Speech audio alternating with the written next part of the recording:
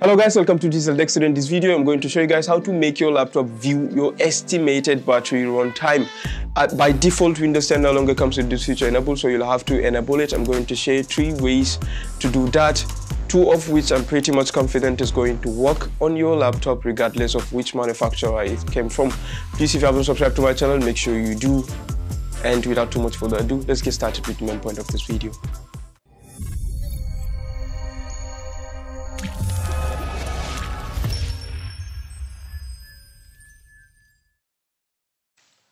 Okay, here is the BIOS method, and as you can see, it's very easy to enable it on newer laptop models. So as you can see from here, it only shows the percentage. There is no estimated runtime.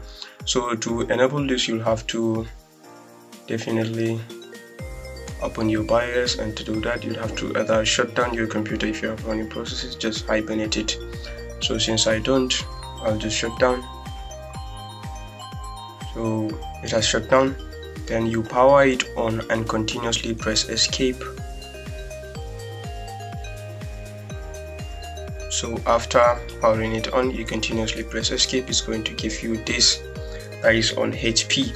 I'm going to attach the corresponding shortcut keys to the BIOS for respective devices or models. So as you can see here, it shows F10 for BIOS setup, so you could as well just click or continuously tap F10 on your keyboard after powering, so that you could just enter BIOS setup directly.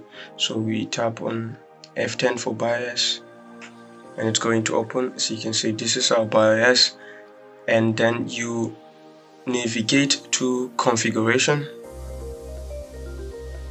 You cannot see. Navigate to configuration, which is this. We are under configuration right now. Then after navigating to configuration, just go down to battery remaining time. As you can see, on newer versions of HP devices and probably new devices, it's going to be included in the BIOS. So battery remaining time, as you can see, it is disabled, and as you can see here from the description, these items enables or disables the reporting of battery remaining time from the BIOS to the operating system. If disabled, the operating system displays battery life in a percentage only. So we are going to enable it.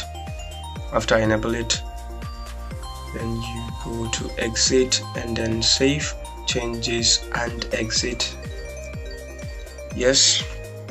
So our device is going to restart itself, and after restarting, it should show the estimated battery runtime. Please, if you haven't subscribed to my channel, make sure you do. And should this method work for you, please continue watching this video to the end. You might find other interesting method also. So it has boot up already. Then okay, so it has boot up already. As you can see, we've changed the settings in BIOS. Now let's check our battery and see. Okay, let's give it some time. Okay, as you can see, there is 2 hours 16 minutes. I don't know what's making my fan run that much, but something definitely is using my CPU. So as you can see here, 2 hours 16 minutes remaining, which is the estimated battery time. It no longer just shows the percentage.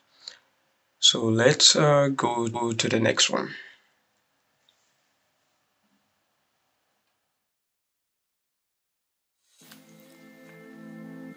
Okay, I'm going to enable the estimated battery runtime through Reg Editor, which is a registry editor. And as you all know, or you should know, that registry editor is a powerful tool, and misusing it can render your system unstable or even inoperable. So it, as you can see, this is a different computer. I'm actually using my desktop right now, so it doesn't have the battery bar icon here. But using your laptop, just follow along and you should be fine.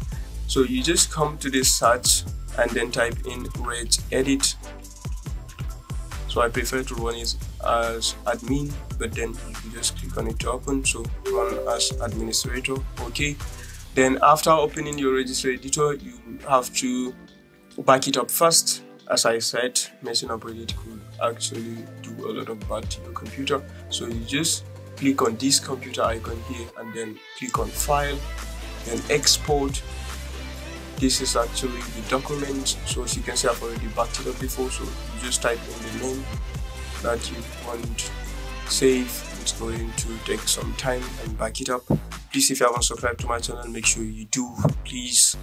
We are few subscribers away, hopefully to 3,000 subscribers. Please contribute by subscribing. So it has already exported all this registry. It has backed it up to our document. So let's take our document. So here it is, right? As you can see, 344 MB. So it's everything here. So after backing it up, you click on, or you expand H key local machine. After expanding H key local machine, you expand system. Then you expand control set. Then under control set, you expand control. So under control, you locate power, PP, okay, here power. You click on power, it's going to give you these values here.